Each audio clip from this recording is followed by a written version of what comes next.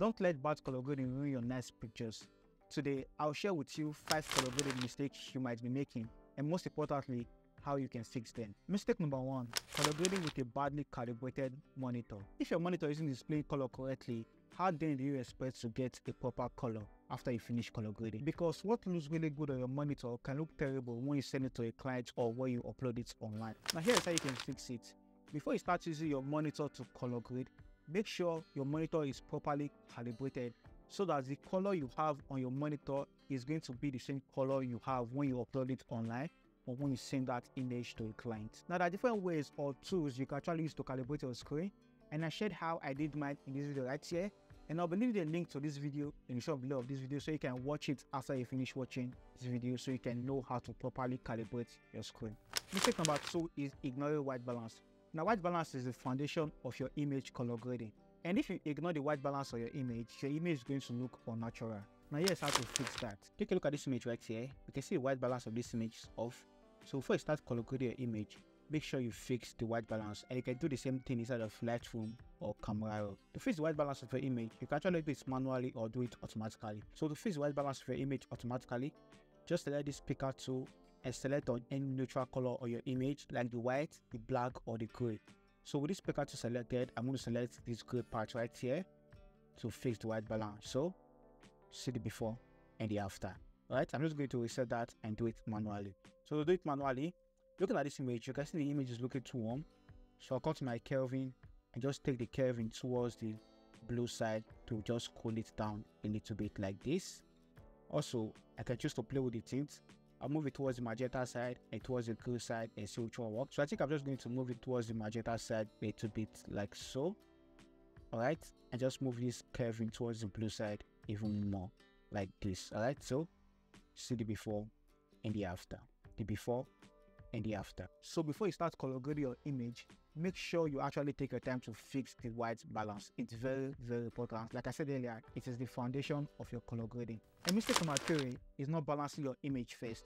Before you start color grading your image, make sure the exposure, the contrast, the highlights, and the shadow are all balanced. If you don't balance your image, it's going to be very difficult to color grade your image. Now let's use this image right here as an example. So take a look at this image right here. You can see it's overexposed, so we have to balance it before actually color grading the image. So the first thing I'm going to do, I'll first of all fix the white balance like I explained earlier. I'm seeing a tint of green on this image, so I'll come to my tint and just move it towards the magenta side a little bit like so. Also, take down the Kelvin towards the blue side a little bit like this. Now see this image is overexposed. I'm going to my exposure and just take down the exposure a little bit like so. Also, I'll come to my high dynamic range, just take down the highlight a little bit like this to bring back some details on the highlight part of the image.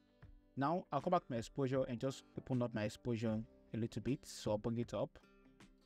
Then to add contrast to this image, I'll come to my levels and just move the shadow part inside like this and push this highlight part inside like this to add contrast to my image. Now I'm just going to scroll the way up to my white balance and just come to my Kelvin and just add a little of warmth to the image just like this. Alright, so I think like this works for me. So see the before and the after. Now we have a base to color grade. In fact, this is the first thing I do on any image before actually taking the image to Photoshop to color grade or do retouching. This is the first thing I actually do.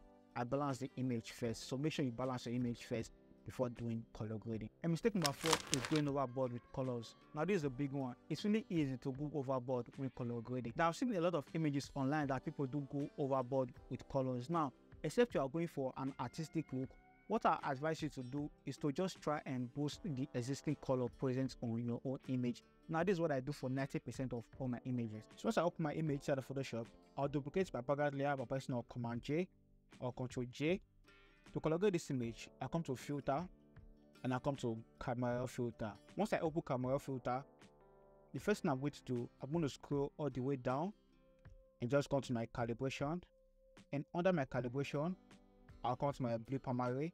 So under my blue palm array, I'm going to come to my saturation and just take the saturation of the blue palm array up to about 40 or 30. I don't go above 40 actually. So I come to the hue of the blue palm array. If I move it towards the blue side, you can see I'm adding greens to the image. If I take it towards this side, I'm adding magentas to the image. So I'm going to play with it and see which one works for me. So I think I'm going to take it towards the green side a little bit like this. Alright, so from here, I'll come to the green palm area as well. I'll play with the hue and saturation. So I think I'm going to take the saturation up to about +4 or +5. Then I come to the saturation and just play with the saturation and see. So I'm going to leave the saturation at 0. Then I'll come to the red primary as well. Just play with the hue and see. So I'm going to leave the hue. Then I'll play with the saturation. Let's see. So I'll take the saturation up a little bit to 4. So let's see the before and after of what we've done so far. So see the before and the after. Just a tiny difference, but you can see the before and the after. Then from here, what I will do, I'll just come to my vibrance and just add a little bit of vibrance like this. So see the before and the after. The before and the after, and I'll click on OK. I just did a little bit of color grading, but it's looking so much better. So when it comes to color grading, less is often more. So just try and boost the existing color present on your image if you are not going for any artistic look. So that's what I'll advise you to do. And mistake number 5 is not educating yourself about color grading. A lot of photographers don't have an idea or don't have the basic about how color grading or how color actually works. Now here's how you can fix that. By taking your time to learn and understand how color grading actually works, or the basic of color theory, can help you color grade your image much better. Now I want you to know that color grading is an art. There's no right or wrong way to color grade. It all depends on the look you are going for. And color grading is just one aspect of getting a good image, and retouching is another aspect. So if you are struggling with retouching and you want to learn how to retouch, check out this video right here. I'll see you guys in my next one. Stay creative.